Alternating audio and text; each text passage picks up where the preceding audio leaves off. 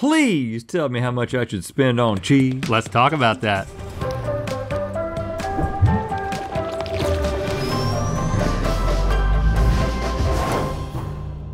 Good mythical morning. Now usually when we do the type of episode that we're gonna do today, our naked foods format. Naked. I tend to gravitate towards the, the fancy stuff. Yeah, you do. You tend to gravitate towards the almost free stuff. Mr. Frugal.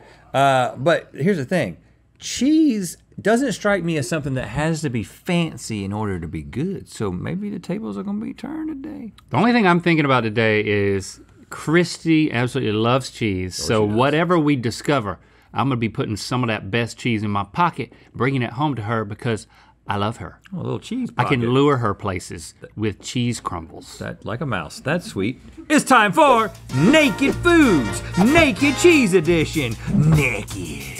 We're about to try 4 different cheese-forward dishes from places at 4 different price points. That's the freezer or refrigerator section of the grocery store, fast casual restaurant, sit-down restaurant, and fine dining restaurant, or basically wherever you can get the most expensive cheeses. Yes, and every round we're gonna pick our favorite from the lineup. Stevie's gonna tell us where everything is from, how much it costs, and then at the end, we're gonna know exactly how much our ideal cheese meal would cost. Uh-huh.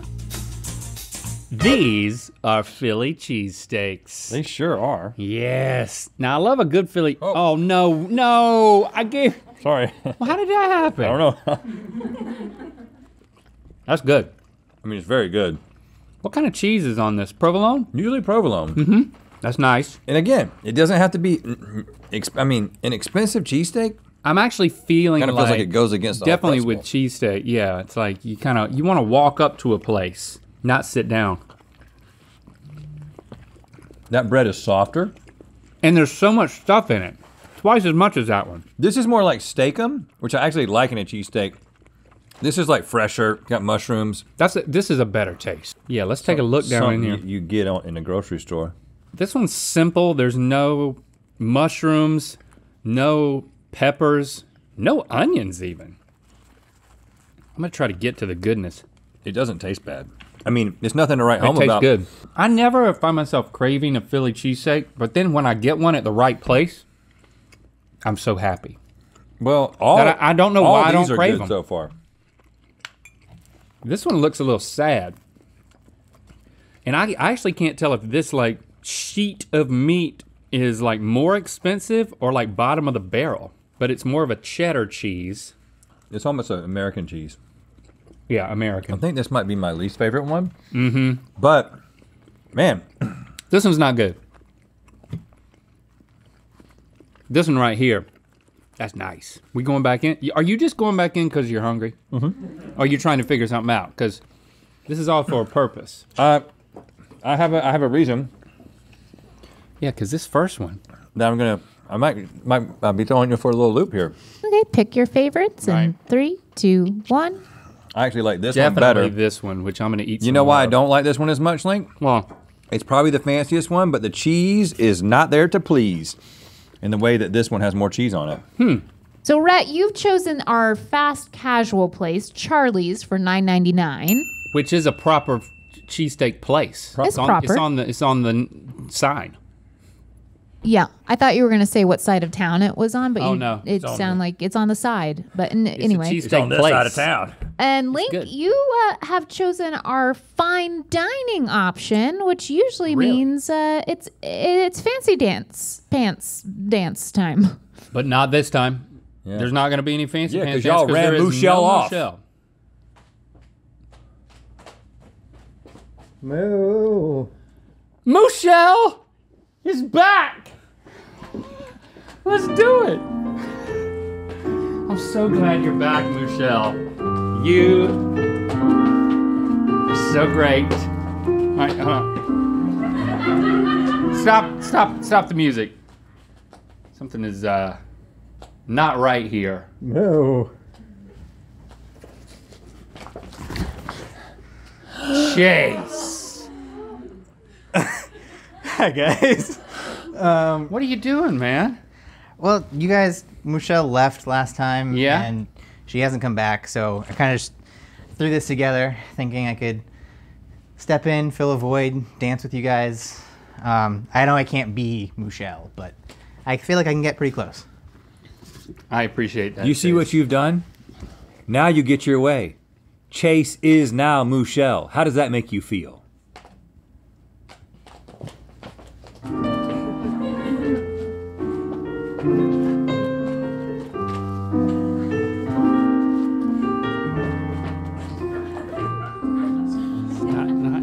It's not the same. Yeah, I Thank mean, you, Chase. I can't even watch. Thank you, Chase. You're welcome.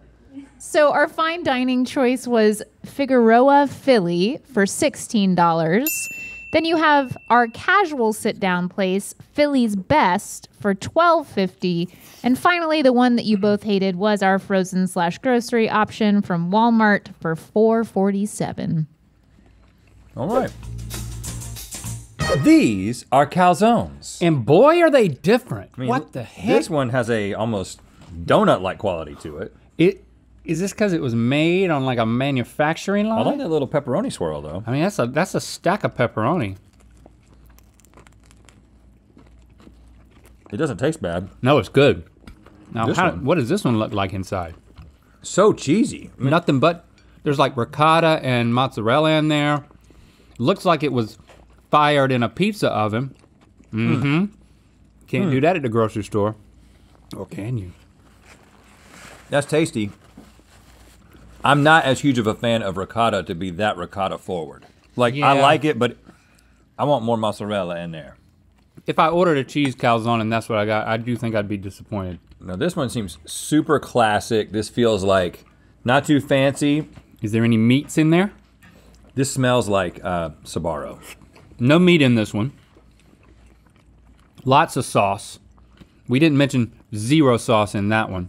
Actually, zero sauce in the Well, first. this is pretty no, classic, man. The sauce kind of went away. I don't know why there's no meat in this. I would love some sausage, but this is a cheese episode. I'll tell you, cheese, sauce, and bread are all delivering on that one. Yep. And then this one we're back into just cheese I think and they ricotta. just ordered a cheese calzone. And then some places put pepperoni in it. So you gotta really think about, And some places don't put sauce, like this one and that one. You gotta think about what you're ordering, yeah. I'm judging the bread and the cheese. I think this one's better than that one. What do you think? Because they're so close. That's because there's more mozzarella and there's more ricotta over here. This is tough. I'm clearly not voting for this anymore, but I'm it's coming not back to it bad. because it tasted good the first time. Yeah, but it doesn't hold up. Okay. Something about this bread. 3, 2, 1. Gotta go right here. We agree! Okay, you both picked our fast casual place, which is numero uno for $5.95. So when you said Sbarro, you were pretty close. Yeah. Numero uno, okay.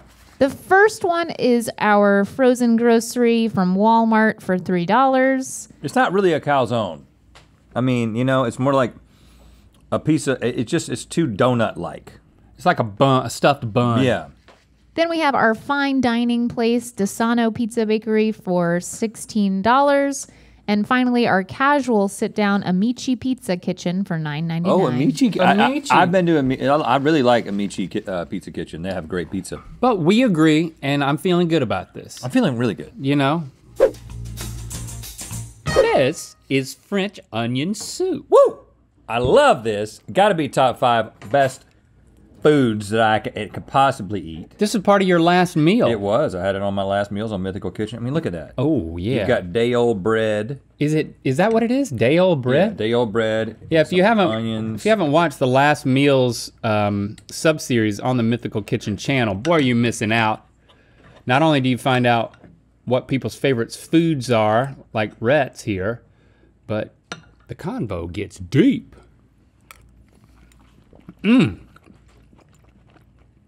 How is that? It's very good. I mean, I honestly haven't had a bad French onion soup. I mean, You might, when we get down here. That one looks scary. this one has got a super cheese disc. And is there not bread underneath? Sometimes they don't do a full piece of bread, but no, there's bread. See, it's right there under the disc. The bread under that one tasted burnt. Is that by design, you think? I think it is a little burnt, and I think it would be better if it wasn't, and I think it was accidental. Okay, here I go. Now that one's got a sour taste to it. I wouldn't call that sour. What would you call it? Because I called it the best I could. It's just this taste of onion soup. It's super tangy. It just has, I mean, there might be some, like a little bit of a vinegar profile to it. But the first one here is a lot darker. It tastes totally different. This is almost too strong. And then over here, this one looks to have crouton, like cut up pieces of bread. That's one way that people do it. I don't really Crouton have a preference. One time, I went out to dinner at this place and they raved about their French onion soup, but I was kind of mad at you, and so I didn't want to order it. You weren't there. You were mad at me for no reason? Oh, no, there was a reason. Well, I can safely say I've been mad at you a lot. I've never not ordered food because of you. And then I realized, you know what? Just because Rhett loves French onion soup and I'm mad at Rhett right now doesn't mean I can't order it. Like, he doesn't own French onion soup. It's like the time you decided to not like music because you were mad at your stepsister. Yeah. Yeah, there were a couple of years there where I didn't listen to music because she was so into it. I got the French onion soup, but the whole time I was just thinking about how mad I was at you. Look what I've done. Ha! See, that's karma. I'm just What you get for what you did that made me mad at you. Coming back to that. How's that third soup? I think I'm kind of confused, honestly, because they're all good in different ways. I think the third one, I don't know. I can't tell you. It's not good. It's a bit scary. The fourth one's not great. This one right here is gravy-ish. Coming back in. Okay. Okay. I'm ready. All right. 3, 2, 1. I know this isn't the fanciest. I bet yours is. I'm imagining this as a little less toasty on the bread, and I know that it would be great. Yeah. Yep. So Link, you've actually chosen our frozen/grocery, but it is Trader Joe's. So I feel like that's redeeming. It's really good. It may be my second $4.99. favorite, honestly. It's not acidic. It's like a sweet onion, and I really liked that about it. And Rhett, yes, you did choose our fine dining option, which means you get to dance with Chase now, I guess. I mean, This is Chase in a Michelle costume. just let me lead, okay? And then sometimes you do like this, and then you do this, and then no, just That's like this. Chase. It's just not the same. It's just not the same. Michelle. That is not Michelle. It's not the same. I mean, I believe in you, Chase. You'll get it. But yeah, I'd keep the moves to a minimum. So the fine dining option is from Petit Trois for $25. That's an expensive French onion soup. Then the next one is our casual sit down from Outback for $8.49. And finally, the one that you hated is our fast casual option from Panera for $7.89. I was gonna say that's probably from Panera. Panera, gosh. We want to invite you to head over to sport.com. We have published a Thanksgiving sides guide because the team over there has taste tested everything you need for an easy Thanksgiving dinner if you're into that. Best canned cranberry sauce, best boxed stuffing, best instant mashed potatoes. Go to sport.com, ultimate guide to Thanksgiving sides. These are cannolis. These are cannolis. Yes. Of all different sizes. That's a little cannoli. There's a big cannoli full of stuff. Here's a big cannoli with less stuff in it. And here's a medium-sized cannoli. What is this, Mr. Cannoli? I'm Mr. Cannoli. I like a cannoli. What is a cannoli? It's a rolled something with cream in it. It's like, it looks like chocolate chip cookie dough in there. So I'm always a little disappointed when it's not actually cookie dough. But then I taste it and I'm not disappointed anymore.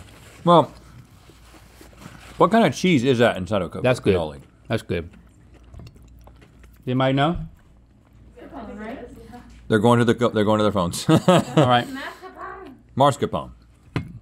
Now this one has got a Oh, lot a more. lot of chocolate right there on that. Oh, but hold on, but look, can you see in there? I can see that there's no cream on the If you inside. break this open, They kept it hollow and they thought they fooled us. I mean, Look, this place is not filling their whole cannoli. Look at that. When you go to the They're middle. not filling the middle of the cannoli. Look at that. There's nothing in there, Can guys. you believe that? I can totally see it on mine. Look at that. They've been exposed. So I don't know who this is, but y'all gonna be about to be called out. Look at that. It's just $2. Y'all ain't putting the cannoli. I mean, I don't know if this is like just one employee that's not doing it right. But what they did is good. What they didn't do is bad. I thought that one was great until I tasted that one. Like the actual cheese on this is better. Mm-hmm. Now this one, how full is it? Oh, this one feels full, boy. You want me to crack it? You can't even crack it because it's got cheese all the way through.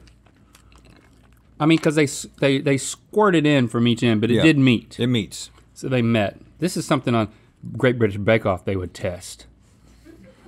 Your cheese squirts do not meet. Cheese squirts. If you have the cheese squirts, don't call me. I'm not gonna help you. Your cheese squirt needs to meet my cheese squirt. Come in from either side. There's not enough chocolate on this. It's like digging the English Channel. They did that from both sides, didn't they? They just prayed they would meet in the middle. That's a good one. This one's better quality. There's not enough chocolate. That's the only thing I don't like about it. So I don't really know how to judge it because it's really about the cheese. This sad little thing. See, I'm gonna have to break this one too. You won't. It's not even crispy. Mine's very soft. It does meet, but only barely. That's got frozen written all over it. This one's like a wet cheese. Are we gonna hold it against them that they didn't meet in the middle? Are we gonna imagine if it did meet in the middle?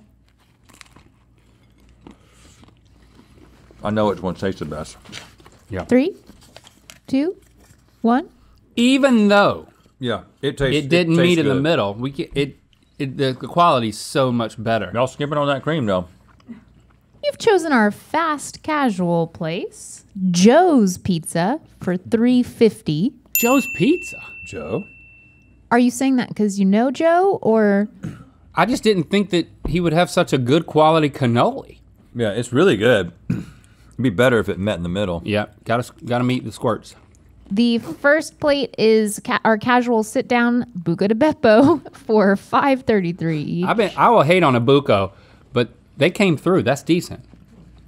It's not as good as these two though. What's That's this our moist fine one? dining option, Dantana's for $12. Oh, Dantana, they got a great chicken parm. And then finally, our frozen grocery from Walmart for 80 cents. All right. Oh, there you go.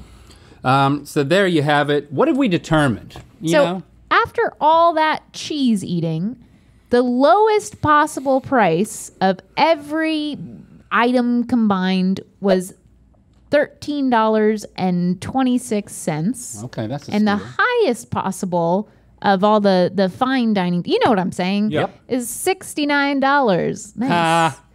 So Rhett, your perfect cheese meal total was $44.44. And Link, yours was $30.44.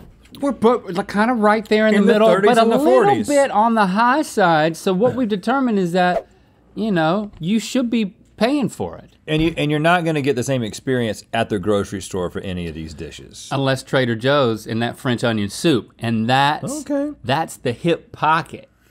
Yeah, right there. Take that home with you. Chase, thanks for stepping up. I don't want any of the critique that we gave to you. It's not towards you. It's just, I'm working You on know, it. Big hooks to fill. I'm not as big of a dancer as her, Right. but yeah, Yeah. we'll get it. just keep working it, man. Thank There you you. go. That was a good exit. That was a little too much there at the end. Thank you for subscribing and clicking that bell. You know what time it is. Hi, I'm Phil, I'm Liz. We're from Binghamton, New York. and we're about to do a vegan mac and cheese taste test, and it's time to spin the wheel of mythicality. That looks like a mythical time. Beautiful couple, or siblings, or whatever you are. Are they married? They didn't specify, but I assume they were a couple. I think you are. Click the top link to watch us guess the most popular cheese in every state in Good Mythical More. And to find out where the Wheel of Mythicality is gonna land. Before you do your Thanksgiving grocery shopping, head over to spork.com for the rankings of the best Thanksgiving sides you can buy.